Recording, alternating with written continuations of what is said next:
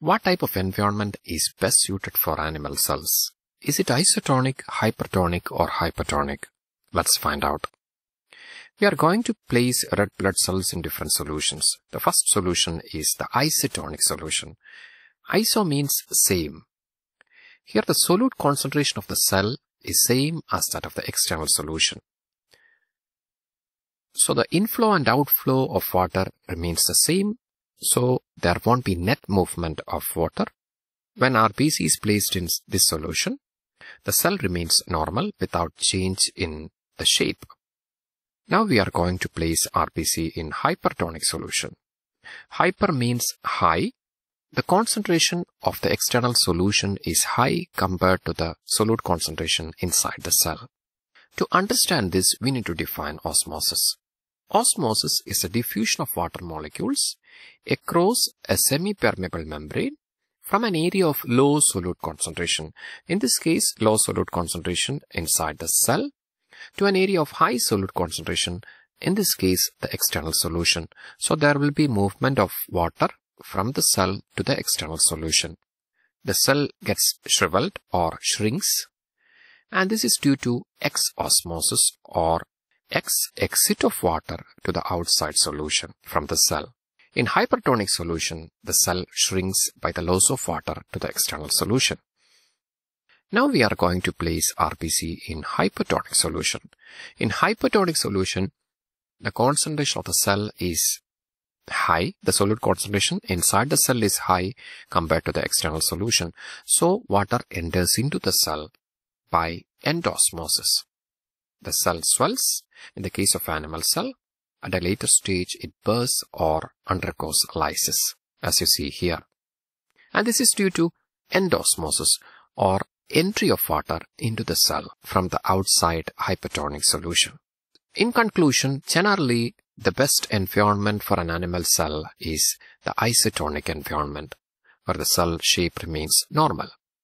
Suppose this is a seawater fish. If we are placing this seawater fish in fresh water, what happens? Comment your answer. In what type of environment do plant cells tend to thrive best? Is it isotonic, hypertonic, or hypotonic? Let's find out. Here we are going to place plant cell first in an isotonic solution. As we discussed, in isotonic solution, the cell solute concentration is same as that of the external solution. Concentration of the external solution. There won't be net movement of water. So the cell remains at a stage of low turgor pressure in the case of plant cell, and that state is called as flaccid. A state of low turgor pressure is called as flaccid. Now the plant cell is placed in a hypertonic solution. Hypertonic solution has high concentration, solute concentration compared to this cell. So water moves out of the cell. The cell shrinks.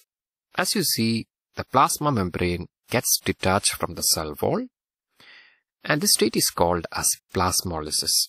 The cell gets plasmolysed in hypertonic solution, and the cell shrinks. And this is due to exosmosis or loss of water from the cell to the outside solution. Now the third environment, cell is placed in a hypertonic environment, hypertonic solution. As the concentration of outside solution is less, water enters into the cell and stored in the vacuole, as plant cell has a big vacuole, and turgor pressure inside the cell increases, makes the cell turgid. This plasma membrane can expand only to the limit of the cell wall. So in the case of plant cell, the cell won't lyse or burst because of this presence of this rigid cell wall. So the cell remains turgid or normal. This is due to endosmosis or entry of water into the cell from the outside hypertonic solution. So the conclusion is the best environment suited for plant cells is the hypertonic environment. That is why watering a wilted plant makes the leaf of the plant turgid or firm. Because of the presence of a tough cell wall in plant cell, hypertonic environment is the best environment for a plant cell, as the cell remains turgid and firm, whereas isotonic environment is a preferred environment for an animal cell. Hope you are clear. Take care, stay blessed. Thank you so much. You are with biologyexamsforyou.com.